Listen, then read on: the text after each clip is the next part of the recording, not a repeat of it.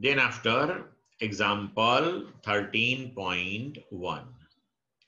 Given the mass of iron nucleus as 55.85 U and A that is 56, then find the nuclear density. Okay. Now see, mass of Fe that is given to you 55.85 U. So first convert it in kilogram. So 55.85 into 1.66 into 10 raised to minus 27. Finally, you will get 9.27 into 10 raised to minus 26 kilogram. A that is given to you 56. Now we know this thing. Density that is mass upon volume. So nuclear density for iron that is mass of Fe upon the volume of nuclei that is 4 by 3 pi r cube. But r, the radius of the nuclei that is r0 into a raised to 1/3 we discussed. So this is equal to mass of Fe upon 4 by 3 pi into r0 a raised to 1/3 whole cube. So we can write 3 times mass of Fe upon 4 pi. Now r0 cube and a raised to 1/3 raised to 3. So you will get A. Clear? Now substitute the values. 3. Mass of Fe 9.27 into 10 raised to minus 26 upon 4 pi r0. R0 that is 1.2 into 10 raised to minus 15. That is the constant we discussed. Cube of it and A that is 56.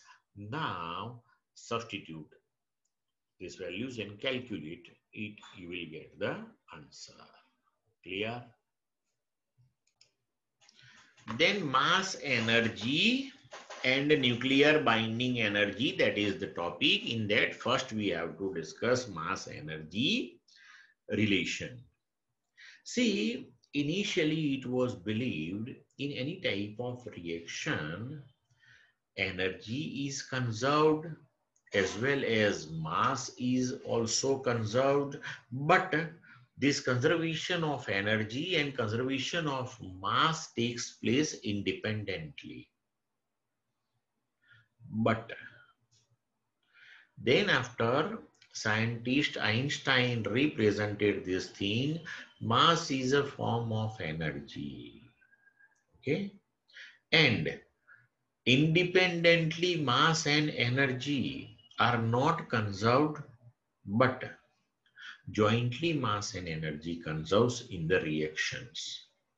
Mass and energy are associated with each other by the relation E equal to mc square, where c that is the velocity of light in vacuum, its value that is 3 into 10 raised to 8 meter per second.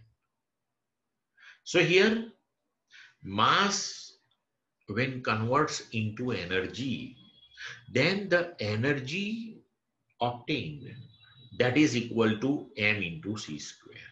That is equal to m into c square.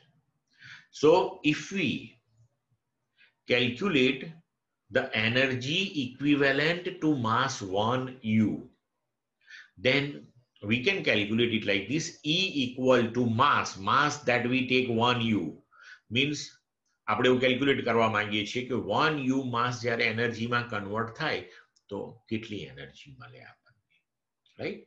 So we can say E that is equal to 1 U mass into c square, 3 into 10 raised to 8 whole square. But 1 U mass that is 1.66 into 10 raised to minus 27 into 3 into 10 raised to 8 whole square. So when you solve this one, you will get 1.4924 into 10 raised to minus 10 joule.